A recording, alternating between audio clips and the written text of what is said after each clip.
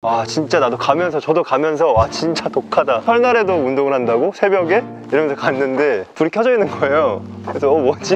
하고 보니까 안녕하세요 마리끌레르 구독자 여러분, 엑소 카이입니다. 지금부터 Mterview 시작하겠습니다. 첫 번째 키워드 모닝. 아침에 일어나서 가장 먼저 하는 것은 렌즈를 무조건 제일 처음에 끼고 또 제일 마지막에 하는 것도 렌즈를 빼는 겁니다. 네. 정말 별거 없죠? 그 다음 거 한번 또 해보겠습니다. 무비. 최근 본 영화 한 편을 추천해 주신다면 가장 마지막에 본 영화가 아바타 2인데요 정말 재밌었습니다. 바다로 들어갈 때는 숨이 안 차셨습니다. 진짜 너무 진짜 같아가지고 나중에 기회가 된다면 전 3D로 봤는데 4D로 다시 보고 싶어요. 안 보셨다면 꼭 보시길 바라겠습니다. 먼데이. 월요일을 이겨내는 방법은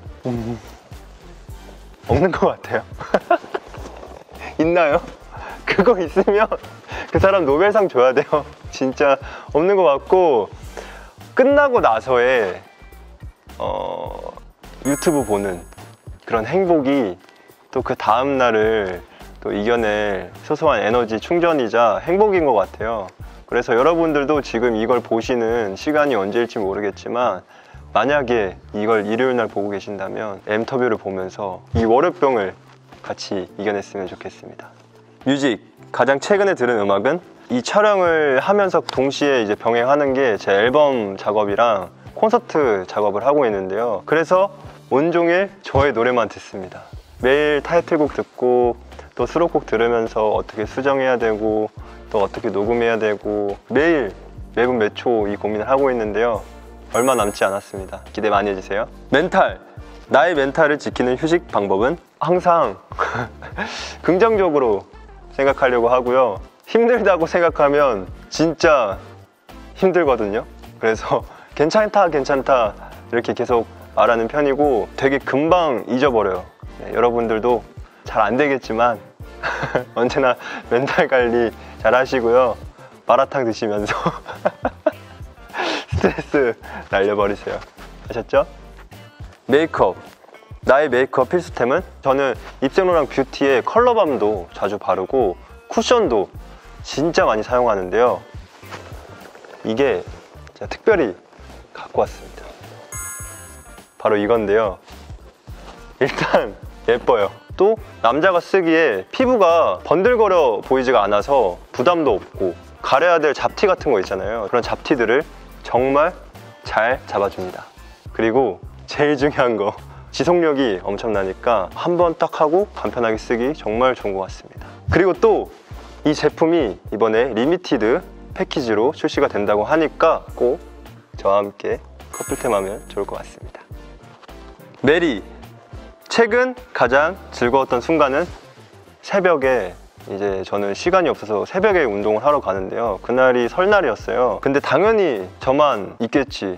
와 진짜 나도 가면서 저도 가면서 와 진짜 독하다. 아 진짜 설날에도 운동을 한다고? 새벽에? 이러면서 갔는데 불이 켜져 있는 거예요. 그래서 뭐지? 하고 보니까 종국이 형이랑 그게 쫙 있는 거예요. 헬스인들이 다 설날에 새벽에 같이 살아 숨쉬는구나 이걸 느꼈거든요.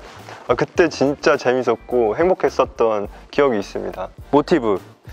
열심히 일할 수 있는 나의 원동력은 가장 중요한 거는 제 스스로가 재미있게 한다는 점인 것 같아요. 재미있게 하니까 일할 때 별로 지치지도 않고 또 다음 일은 어떤 일이 있을까 하면서 즐기게 되는 것 같고요. 오늘 촬영 같은 경우에도 새로운 상황과 새로운 제품들이 나오니까 또 새롭게 재밌게 찍을 수 있는 것 같아서 저에게는 그런 게 가장 큰 원동력이 되는 것 같아요. 미션. 팬들을 위한 네컷 포즈를 취해주세요. 제가 이번에 무슨 챌린지를 배워왔는데 유행한다고 팬분들이 부탁해서 한 게 있는데 하겠습니다. 이거 아실 거예요. 하겠습니다.